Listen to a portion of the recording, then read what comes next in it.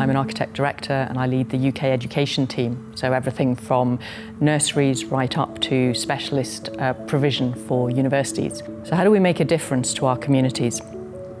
We believe that great design has the power to transform people's lives, and that begins very much at the individual level. And it's important that we are able to engage with people to really understand the things that impact their daily lives. Now, one of the reasons I joined Atkins is because there's such a strong research team, research and innovation team, and to put well-being at the heart of the designs that we do in the education team, we developed a toolkit called human-centered design, and that now underpins the work that we do, and it allows us to see the projects as they develop through the lens of well-being. So that's everything that we've always measured from daylighting to acoustics to temperature, but also the more psychological elements such as privacy, such as inclusion, such as engagement.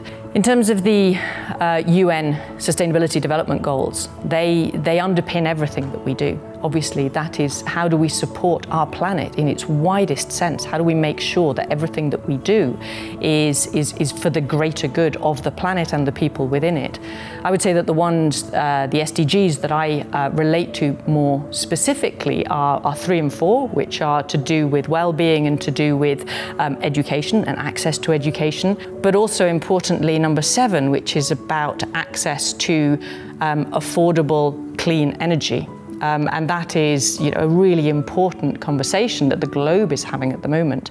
In terms of how women are supported in Atkins and engaged and empowered, I think our role as a director within the business, my role is to forge the path. You can't be what you can't see.